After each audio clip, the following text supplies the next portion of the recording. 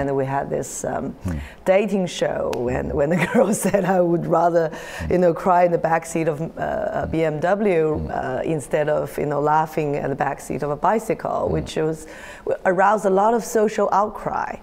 How did you evaluate the impact on the BMW brand out of those incidents? Were they necessarily bad? At the beginning there was an impact, and the impact is also because of the way at that time we as a company responded. Naturally, you don't have much to do with it because your car has been used as a label. That's right. But still, it's the way how we responded, and that was also part of the reason coming back to this price adjustment. I needed to have a big bang to open the company to the public, to tell people we are open, we are a friendly brand, we are open to everybody, we are not just stuck in one corner. We have been talking about these ideas and the concepts, which are very good, but then could you share with us some of the stories behind those stories? For example, I'm very curious to understand what were some of the mistakes that you learned most from? If I can use the example of Bauma. We came out with this concept in spring 2010, but we tried much earlier. We tried in 2005 and the years following. But we did not succeed. We failed because we just didn't find the right clue. We tried 2 times. We couldn't find the right sort of translation or way to approach this issue of joy. You mean the translation of sheer driving pleasure to Chinese? We trying to find something, not just the translation. 假是乐趣 was used for a long time, but I didn't really quite like it. It's too shallow or too generic. We kept the English slogan for a long time because I wasn't happy with the Chinese one. 宝马这个以生产飞机发动机起家的企业，缔造了无数汽车运动史上的佳话。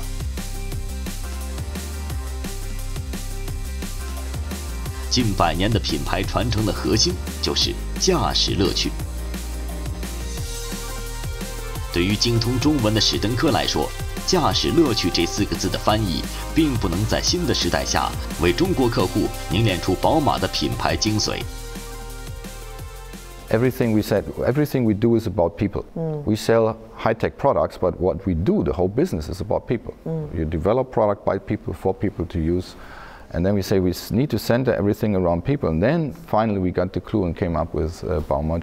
So it's a long process where you fail, but in the end, if you try hard enough, you come up with something. I bet you're also very much aware of the social sentiment which is now developing in this country. For example, there have been some incidents involving a BMW vehicle, some 富二代, right? So-called 富二代 were showing off where they got themselves into trouble. 开好车就一定是好人吗？高科技啊，无人驾驶啊！没看到啊？别摸我！救命！救命啊！ And we had this dating show when the girl said, I would rather, cry in the backseat of a BMW instead of, laughing at the backseat of a bicycle, which aroused a lot of social outcry. How did you evaluate the impact on the BMW brand out of those incidents? Were they necessarily bad? At the beginning there was an impact, and the impact is also because of the way at that time we as a company responded.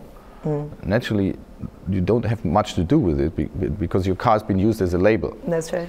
But still, it's the way how we responded, and that was also part of the reason coming back to this price adjustment. I needed to have a big bang to open the company to the public, to tell people we are open, we are a friendly brand, we are open to everybody, we are not just stuck in one corner. That's why I needed this big bang to make everybody aware. And it has worked in a certain way, and we follow up with many other actions to open up the brand, to go to the customer, whether it's customers talk or events. We have so many events when we invite people, and then we get, within 2 weeks, 30, 60,000 applications. So this connection with the market, with the customer, helps us to get away out of this corner, out of this label. You just can't come in, roll in here and think you know everything. And that's why many people who were successful in other places, very successful, they come here, continue their old ways, and they fail. Because they just don't understand this listening. Yeah, you can't come here and say, I know everything. I mean, if I would go to a place I don't understand the language, I would be pretty ineffective. So you need to understand first, and you need to rely on people that know better. And that's why I relied so much on my local colleagues. because they know much better than me. They tell me, hey, don't go this way, you better be careful here.